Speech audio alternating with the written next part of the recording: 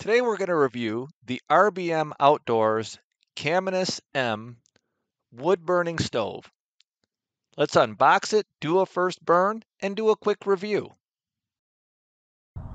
We're going to unbox our RBM Outdoors Caminus M hot tent wood stove. See, it comes in this box. Pretty nice sturdy handles. I was just sitting on the box. It's pretty sturdy. So you can see here, pretty sturdy box. Nice for transporting so you don't break the glass if you're worried about that. There's everything in there. So this bag is really thick and strong. So we're going to take everything, set it out, show you what comes with it. So everything pretty well comes packed all inside the stove in here. And then when you flip it up, I just wanted to show, I've seen some different videos on it. These legs are attached, so they're pretty simple to work. You just kind of push this little tab and then they come out and you set it up. So the stove is set up. There's no pegs or nothing to put in or nothing like that. So we'll put those out and then we'll kind of show you what comes with it from there. Here's everything that came with our RBM Caminus M. You can see 5 exhaust pipes, vent pipes.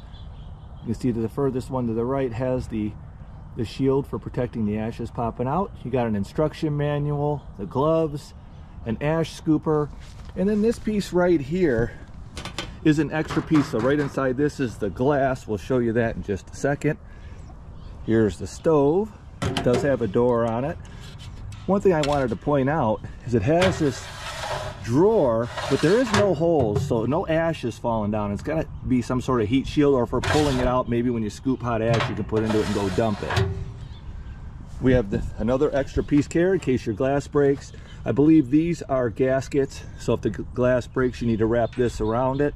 Here's the bag it comes with, and it's extremely sturdy. It has a front pocket on it. You could put your stove in there and carry it around. It does come with the heat shield for the ground, and that holds the heat shield there. Then we have the box that it came in. I want to measure the box here real quick, because one of the big concerns we had was, will you be able to buy wood if you need to? If you end up in a jam and you can't go out and get it, would you be able to buy it and have it fit in there? We do car camp, so that makes things a little bit different than if you're hiking this. So we just wanted to make sure the box was big enough to hold that, or we may have to just do a little bit of splitting. Here's the owner's manual for the Caminus M medium wood stove. In case we're curious, you can stop the video and kind of see the specifications. So we're going to see here, up until where it dents in, we're in the back, it's about 19.5 inches. I believe standard wood's right around 16, so we should be pretty good there. So we're 19.5 inches on length. The door is showing about, well, just over 7. You can see there. And then let's see here. And then the width is just about 6 1/4. So you got about a 7 this way, just over it. And then the inside of the box appears to be about 9. So we're going to see here in just a minute that we do notice some of the pieces have oil on them, so they do recommend doing a first burn. And then when you look at these high sides, we're told that there's a way to keep the heat in and put rocks up there and make some of these tents hot tents. We have an inflatable, so we're just looking to cold weather camp. But what you can take these side shields and they pop on and off really easy with these wing nuts, and you can see there, so the inside of your tent, you're going to have nice heat, and these are some sort of ceramic glass that kick out much better heat. So we're going to put it together and do a first light on it so we can burn the oils off and things like that. And something else I want to show, right here you got some tie downs on your very top piece, and that's just so you can, in case it's windy out, you can guide this down, and it's kind of neat. Right when you look inside there for where your exhaust is, you got a little bear on there. So we're going to light this up. I'll probably take this panel off too and just see how easy it is. Again, like I just mentioned here, you can just kind of loosen these up and it just slides right off. So here we have the stove put together. Pretty easy to do. They just slide together for the most part. And we took the side shield off. So that's what it's going to look like. There's the side shield heat protectors, stuff it comes with. Box is nice. You don't necessarily have to take it with you, but you can. Got a couple extra gaskets and new side shields should you break the glass. There's your heat protector in the bag. So there was some little bit of a film or something on it. We've heard you got to do a burn, or you should do a burn before you put it in your tent and light it. So I'm going to do that now. I'll go grab a little wood and we'll light this thing up. All right, so we just covered the stove real quick. Can't wait to do some videos on this when we actually are cold weather camping. But here's the little load of wood we're going to put in there. This piece here was pretty big, so I was unsure if it'd fit. It's like 20 inches long, but it does, so kind of fits good enough. So we're going to load this up, see how this burn goes. So we're putting this big monster piece kind of on the bottom.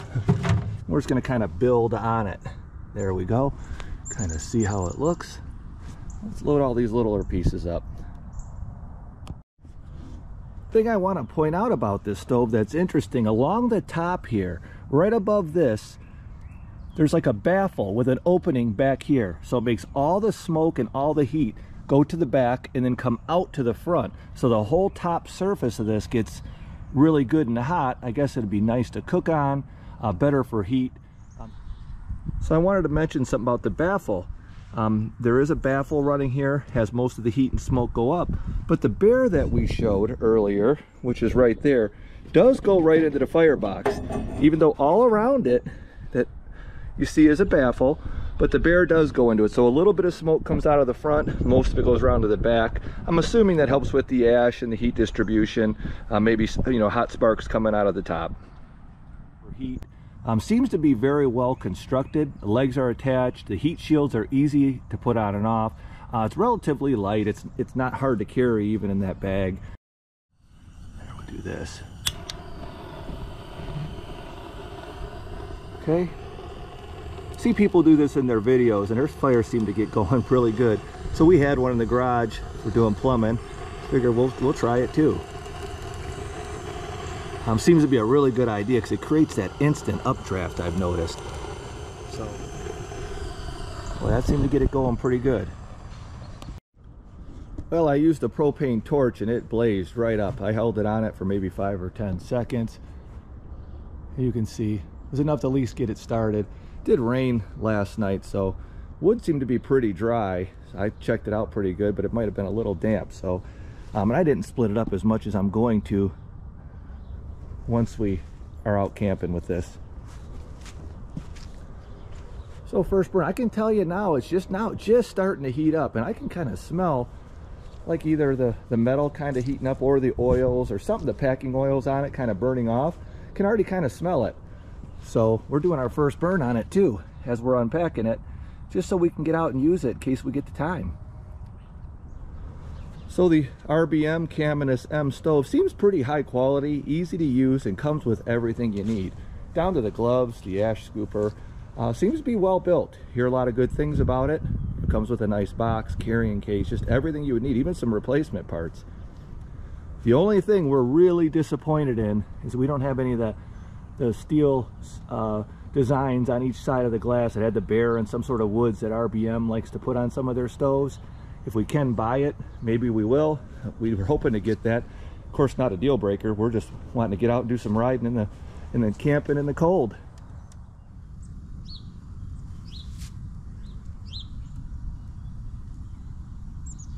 Is that ever going to be nice and cozy in a tent on a cold day, snowstorm, cool night?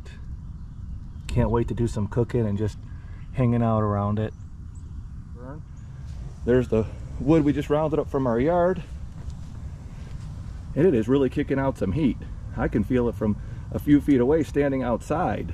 So got a little more wood split up, doing the initial burn, and it's really kicking. So we can see our fire's really burning. Smoke's almost stopped. It's been about 10 minutes. You can feel the heat even outside.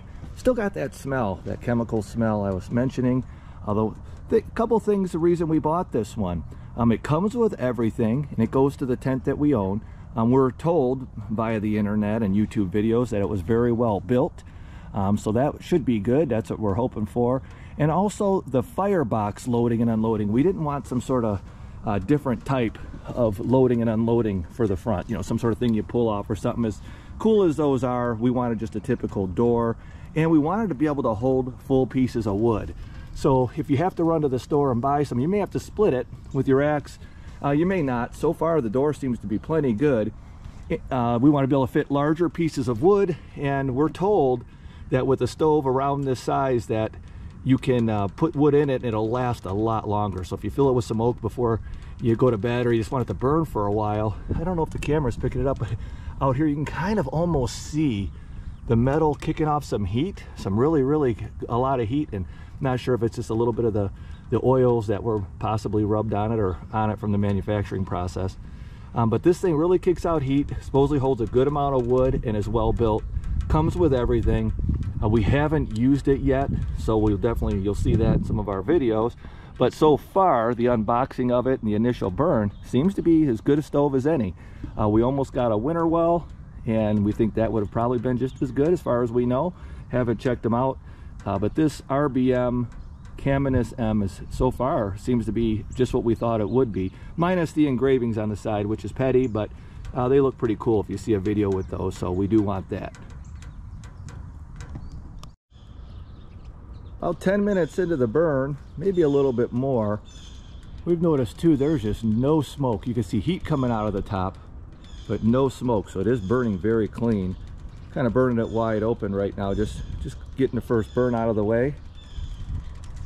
You can hear it. Let's see if I can get close.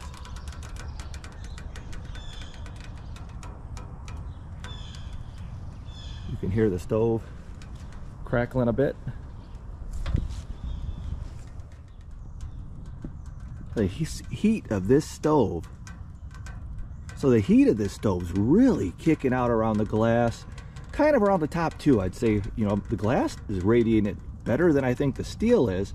The thing that's interesting is on the back of the stove we still have the heat shield, and I put my hand right here. I can't even feel heat at all. Nothing. If I touch it, it's pretty hot. So I'm assuming if I put these heat shields back on where they go onto the sides here, it's really going to prevent the heat from kicking out. The owner's manual does show the specifications for how close to let this get. But I just can't get over this. I mean, I'm putting my hand right there. I can't even feel a 1 degree temperature difference. But here, I mean, you can't get any closer than that, and it's burning. It's really radiating the heat. So these heat shields must really be nice for keeping the heat away. And underneath, exact same thing. As we go around to the front, it's got some interesting stuff here because it does have this. You can grab it because it's spring. This doesn't. This box here does not attach into the firebox, so no ash is going to fall into it. You may be able to scoop into it, I'm assuming, but it's, I mean, the heat shield of it's amazing. You can't feel even a 1 degree difference. I'm sure there is. I don't have a thermometer with me, but the sides and the top are really kicking out the heat where I don't have the shields currently on, and the bottom and the backs like none. So it really does do its job.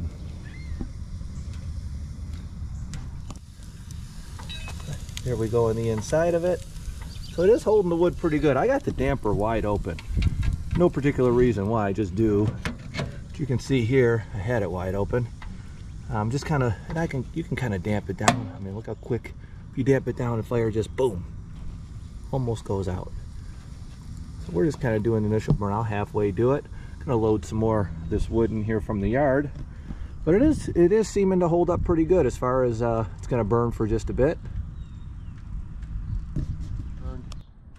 Seems like it took about an hour for the oil, you know, sealant treatment, the smells of that to burn off. Still smell it faintly. Had about an hour, but now you can just really feel it kicking out the heat.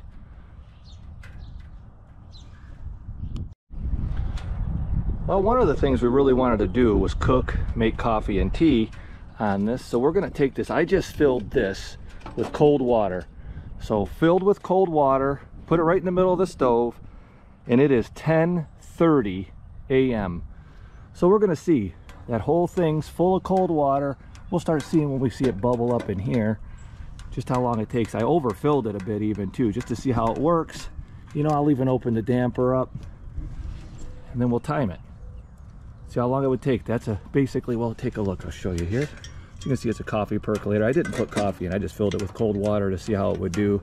Simulate camping, being out in the woods.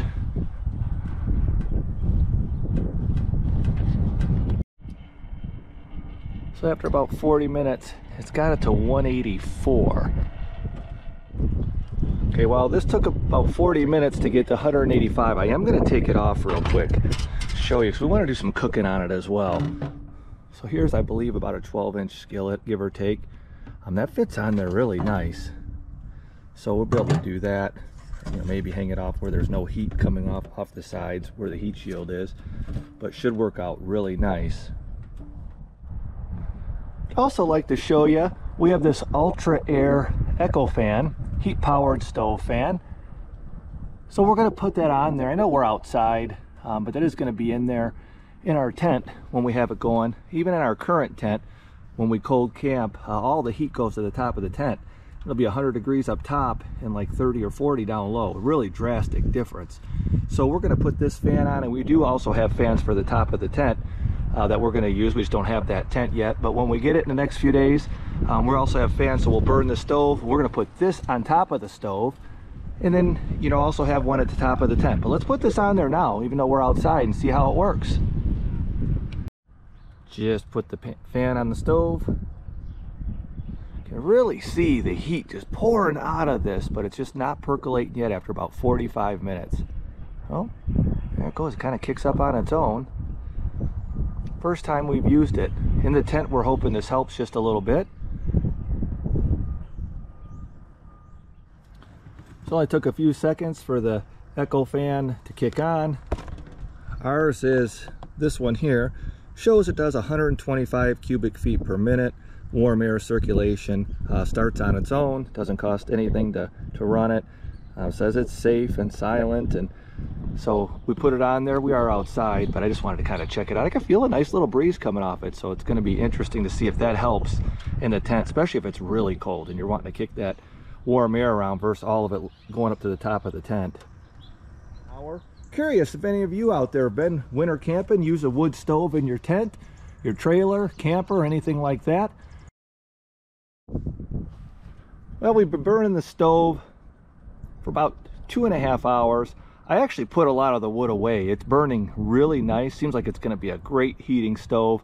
Just a recap here real quick. The stove comes with everything you need. I've had the water up there for an hour. About 40-45 minutes it got to 185. Now it got to about 200, but it did not percolate within that hour. I just mixed the wood up a little bit. Stove comes with everything you need. You can see the extra side shields should you break the glass, the bag, you know, the extra gaskets, the carrying case, the gloves. You have pretty much everything you need. Seems to be extremely well built. Couple things that I'd like to see. I'd love to see have the decoration on the side. It does seem to sit a little unlevel. I've put it over on other ground as well. It seems like with all the legs, it does not sit perfectly level. And I'd have loved to have seen a grate in the inside. So basically, you're just burning your fire on the bottom. And even if it was a little more U-shaped, would have been nice, because when the wood hits the glass, it kind of turns the glass black, and I believe you can just wipe it off. But overall, this stove seems to be everything you'd want it to be for inside of a tent, and some. It's not all that heavy, seems to be very well constructed, and really kicks off a nice smooth heat. It took about an hour to not really smell those seam oils or whatever the seam stuff was that they talked about. And you can still kind of tell, though, even after a couple hours, you can notice a little something in the air. But we're going to burn that wood out, clean it out, and then pack it all up. Can't wait to use it on a trip. Again, this is the RBM Caminus M hot stove. I'm Dirty Jack. Hope to see you out camping and on the trails.